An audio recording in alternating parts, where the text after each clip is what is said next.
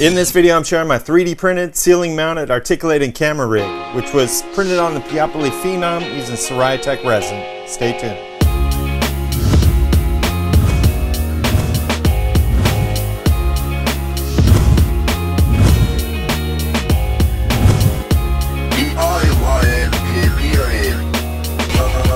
Listen, making these videos takes time, and the production of it all is in addition to the content that I share. Working in a small shop, that can be a pain, and at any given time I've got several projects in the works, and moving cameras, machines, and framing shots can distract from the actual work. I don't have a lot of space, so anything I can do to improve that is a win.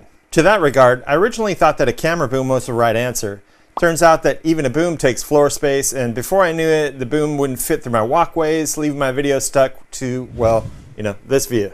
Today I'm walking through my solution to give me more flexibility to shoot different angles in my shop while freeing up some floor space. Now I'm a maker, so designing the right solution for a setup was the first objective. Next was to leverage the strong engineering resins by Siraya-tech that I recently tested. But why would I use resin? Well, I wanted to prove to myself that it could be done, for one. 2, people only seem to use 3D printing for non-functional items. And 3, I wanted to use the huge build volume of the Peopoly Phenom for a real engineering project. That said, as with most of my projects, they all start with inspiration or industry research. I look to see how others have solved for this. A few internet searches later, aside from the commercial camera rigging that you can find, I found a couple DIY projects that shared a similar objective. Great work, but none of them really meet my specific level of finish. So I turned to parts for inspiration, like Master Car. Oddly enough, I find this almost as fun as making something. The conceptual research, parts have a way of fueling that process. Bringing ideas to life, they also have a way of derailing existing projects. So I carefully walk the line between research and diversion. With that well-known articulating lamp in mind, I was thinking of an inverted version that could hold the payload at scale. I decided on using a triple T-slotted framing rail, or 80/20 extrusion for most of us, as the main slide rail, along with double T-slotted framing rails for the articulating gimbal arm supports. I planned on using Delrin wheels for the base sled that rides on the extrusion track, and lots of bolts and knobs from Master Car. All the connecting parts, brackets, bodies would be designed and printed with my tough mix of Siraya-tech resin, and we'll talk about that later. In addition to using a good strong mixture with minimal elongation and high shear strength, I planned on designing the parts to be 10 millimeters thick, to give the best chances of success for the workload that it needs to carry. That said, it was designed to hold my Nikon DSLR with an 18-135 hefty chunk of glass on the front of it. The total payload with Sling Studio module was around 6.5 pounds. This will come into play as I determine the spring strength that I'll need to compensate for that camera and frame weight. Over in Fusion 360, I started pulling in stock components. I searched online and found the 80/20 extrusion models and imported those into Fusion. The first task was determining the best orientation of the rail on the ceiling. After a few different considerations, I chose to mount it wide and flat, and this would keep it low profile while providing a face to leverage for the lateral forces I expect from the main slider body. With that, I modeled the Delrin wheels and began to place them in the desired orientation on the beam. I planned for 4 wheels riding on the top of the beam, with 4 wheels riding on the side of the beam, as well as a custom linear bearing milled from Delrin, registered in the T-slots on the bottom of the beam. With the wheel and bearing contact on all 4 sides, it would prevent twisting while allowing for easy movement in the finished assembly. The body was designed around these wheel placements. The top wheels would use 5mm dowel pins as retainers, while the side wheels would use a 50mm M5 bolts as their axle. These M5 bolts would also hold the face to the slider, which is the primary load-bearing part. On the slider face, I incorporated an M10 elevator bolt to serve as the rotational axis for the arm. The arm mounts on this elevator bolt sandwiched between 2 thrust bearings with a large nut and thread lock, holding it all together. For the arms, I designed an end cap that's mounted on each piece of extrusion.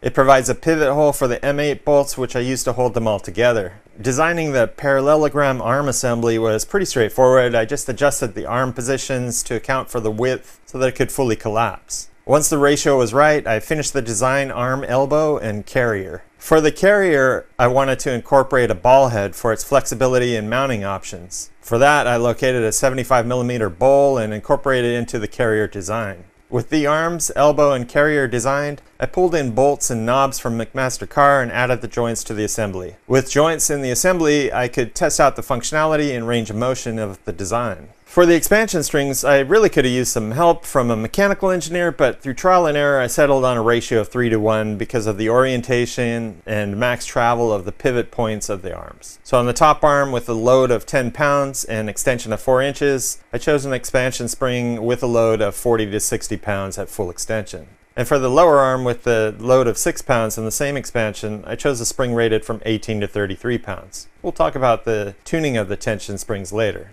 With the design dialed in, I exported the parts and sliced them in Chitubox. Is it Chitubox? Chitubox? Cheetahbox? Whatever. Files were sliced. I had to try a few different settings because of how tough this resin is to print with, and the large format of the Peopoly Phenom doesn't make it any easier with its high pill force. The files were uploaded to a thumb drive and then printed on the Peopoly Phenom. Now let's talk about this machine. If you're not familiar with Peopoly, they've been an industry leader in resin printers for years now.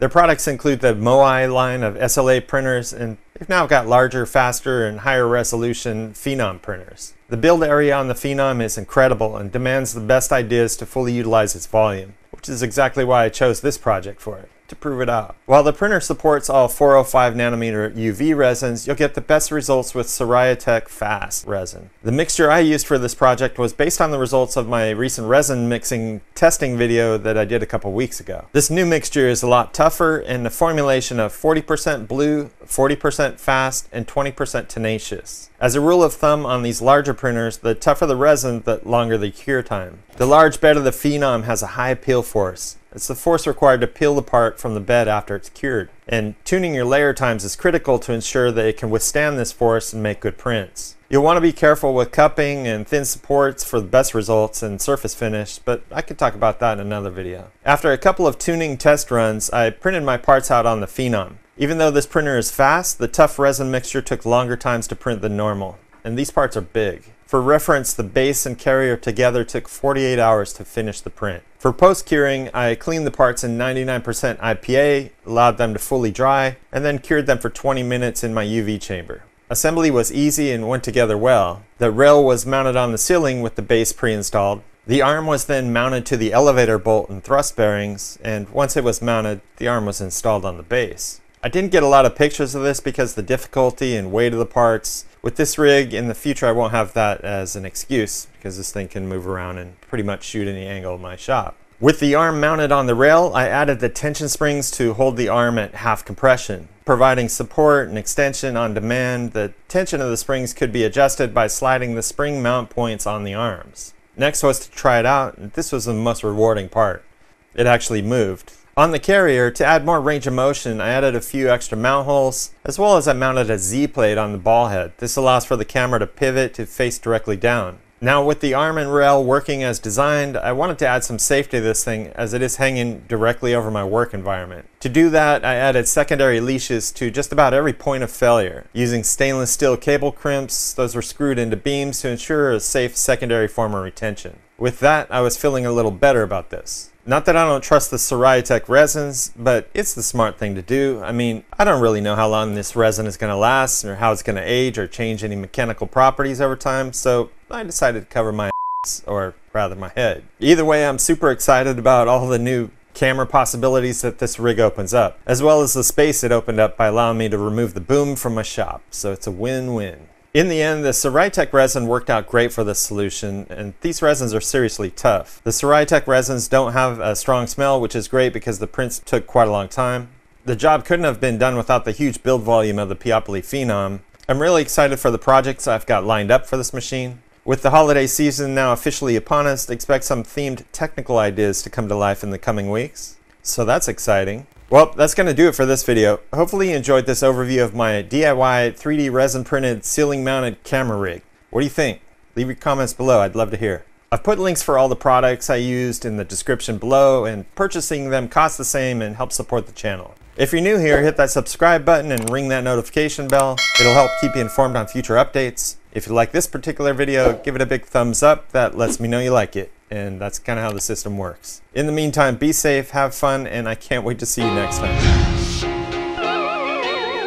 Hey, if you like the video, please subscribe to the channel. It's how we're building the community. Also allow me to bring better content. Also check me out on these other social networks. There's lots of cool stuff there too. Solid resin. I don't think it's gonna break. That's what she said.